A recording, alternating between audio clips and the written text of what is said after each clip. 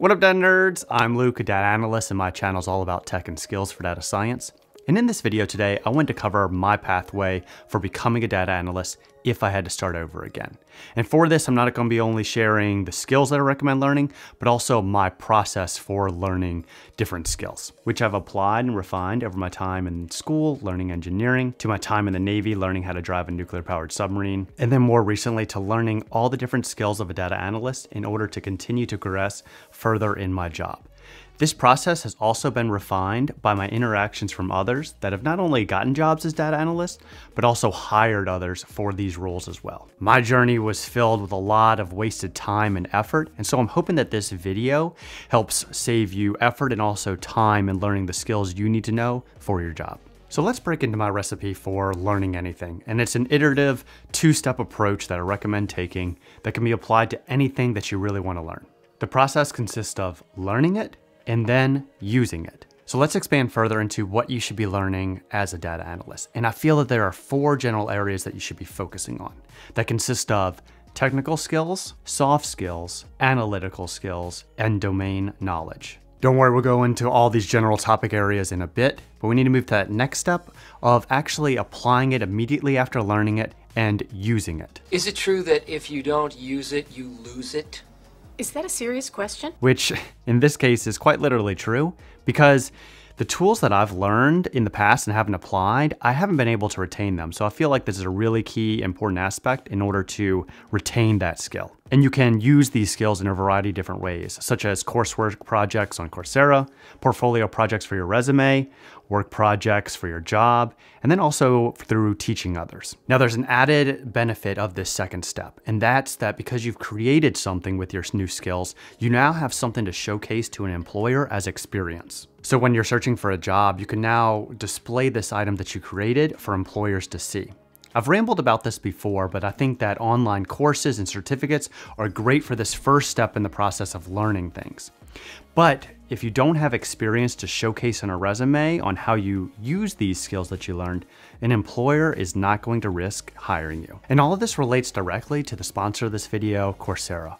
Coursera does a great job of hosting courses so that way you can learn the skills in that first step of the process, but also in that second step of using something, it then goes and has projects available for its specializations and certificates. And this is great because you can not only display your certificate or specialization on a resume, you can also showcase those projects as experience for employers to see. So getting back to my learning process, so once you have learned a skill and then used it, it's then time to iterate back and learn a new skill. So where do you actually start and what skill should you focus on first for learning a skill? My preference is to start with those technical skills and then also incorporate those other skills such as analytical or domain knowledge while you're learning a technical skill. So why do I say start on a technical skill first? So one, I feel like they're more tangible and they're easier to set goals that you can actually accomplish. Such as you can write out what functions you want to learn for Excel and then learn it. I also find that technical skills are funner to learn and I have higher motivation levels when actually setting out to accomplish that. And 2, they allow you to apply other skills while actually focusing on that technical skill.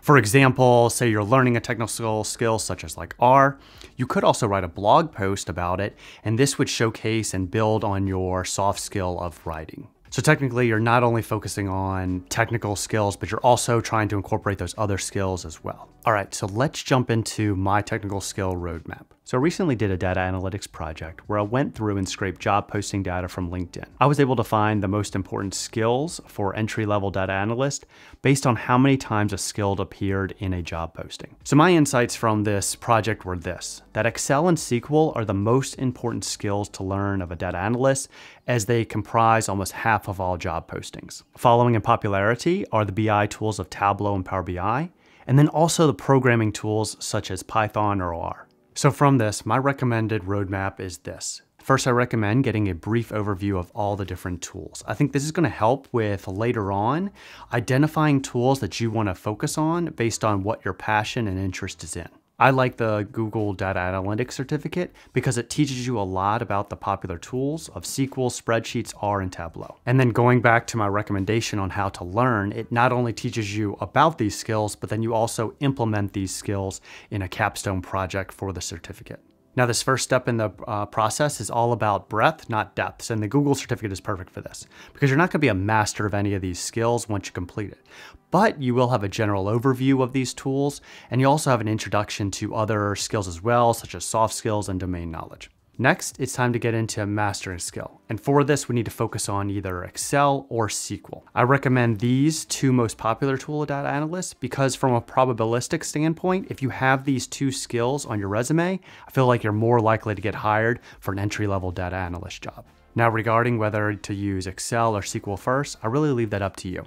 If you're looking for recommendations for resources to learn these type of skills, check out this recent video I did where I went over some top courses to learn the skills of a data analyst. Next, after mastering both Excel and SQL, it's time to get into mastering other tools such as BI tools and programming languages. Once again, when selecting one of these tools, I'd go off what your passion is.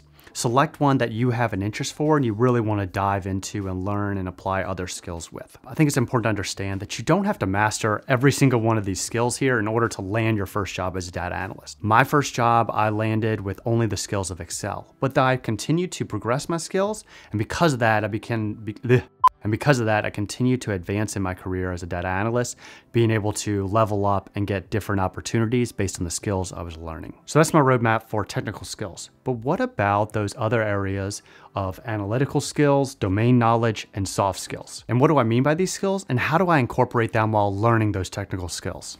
Let's break it down. First up is analytical skills. And by this, I mean things like problem solving, critical thinking, research, and then math skills. So I get a lot of questions around this math skill, whether more in-depth training or studies is needed prior to taking any courses or prior to diving into the field of data analytics. Part of my life as a data analyst, I was fortunate enough to be exposed to a lot of different math subjects. So everything from algebra to more advanced mathematics like calculus and differential equations.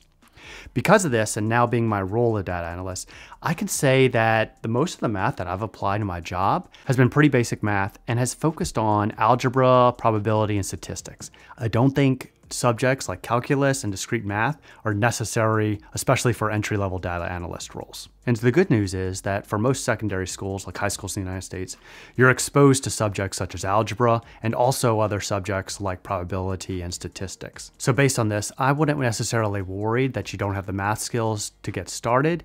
Instead, if you don't know something in math, you can then learn it or apply it in a project as you're going along. So getting back to how to apply analytical skills in a project. When I was learning Excel, one of my portfolio projects that I was working on in school was building a food nutrition calculator. This was a spreadsheet that could tell you what to eat in order to be healthy. This project not only required learning Excel, it also applied probability and statistics in determining what foods to recommend, along with basic algebra in calculating macronutrient values of food. This project was not only great for teaching me the technical skill of Excel, but also testing my analytical skills in solving this problem of building this calculator. Interesting enough, this project got brought up multiple times in different job interviews I were in, specifically by interviewees that were interested in physical fitness and well-being. And it was really great because it allowed me to connect on a similar interest with the interviewee. Next up is domain knowledge, and this is knowledge of a specific discipline or field. So for example, I recently asked you all what fields you were transitioning from to become a data analyst. And the results range from students in business and engineering to those working in an industry such as education and healthcare. From what I found, you don't have to actually switch industries or domains in order to become a data analyst. In fact, what I found is those that have the most success in becoming data analysts apply those newly learned data analytical skills in the current domain or industry that they're in. As an example of this, in my first role, I was working in the procurement industry, working only with the skill of Excel. At the time, I was looking to improve my BI tools, and an opportunity came up to build a solution using Power BI. As I had a general understanding of this field of procurement, I was able to apply these newly learned skills of Power BI in my role to build this dashboard, but also I was able to actually go more in depth and learn even more about this field of procurement. So for those that are working in an industry or maybe going to school to learn a certain subject, I highly encourage you to take a similar approach and dive into a tool while also diving deeper into that domain so that way you can apply those skills in a relevant project. Last up is soft skills, and this relates to how you work and also interact with other people. With the current pandemic, this shifted the way that we're interacting with each other. And instead of doing the normal face-to-face interactions, we've actually shifted this quite differently to using alternate forms of communication. I actually think this is a positive in that you can actually showcase these alternate forms of communication in your portfolio and in the projects that you do. So what do I mean by this? Well, when I was learning Tableau, I decided to make a YouTube series documenting my learnings. These videos were not only improving my Tableau skills, but also a way for me to improve my soft skills of communication, where I was getting firsthand feedback on my presentation skills. Now, I'm not saying that you have to make YouTube videos per se. Instead, what I'm saying is that you can use social media in order to showcase those soft skills that you have, such as writing posts or tutorials on Medium, sharing your code or processes on GitHub, or making short form content on Instagram or TikTok. All of these not only have the benefit of working on those technical and soft skills, they also are able to be used and showcase your experience for employers to see how you interact with others. All right, so that's my roadmap on how I'd learn to become a data analyst. Remember, this is not a comprehensive plan, so you don't need to learn every single skill that I showed here today. Instead, I'd start small, right? So start with that one technical skill and add in another skill, maybe analytical or soft skill that you want to work on, and build a project. From there, iterate. Remember, for me, one skill of Excel was good enough to get my first job as an analyst, and I feel the same can apply to you as well. As always, if you got value out of this video, smash that like button. And with that, I'll see you next time.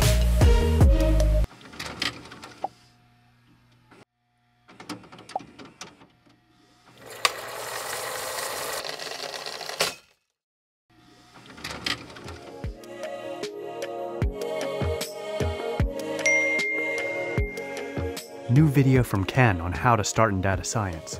Yes! Every year, I like to refresh my advice about how I go about learning data science from ground zero. The data domain is changing rapidly, and as my own knowledge grows, we can all hopefully learn more about data science in the upcoming year. Thank you so much for watching, and good luck on your data science journey. Wait a second, we need a video like this, but for data analysts. What up, data nerds? I'm Luke, a data analyst, and my channel's all about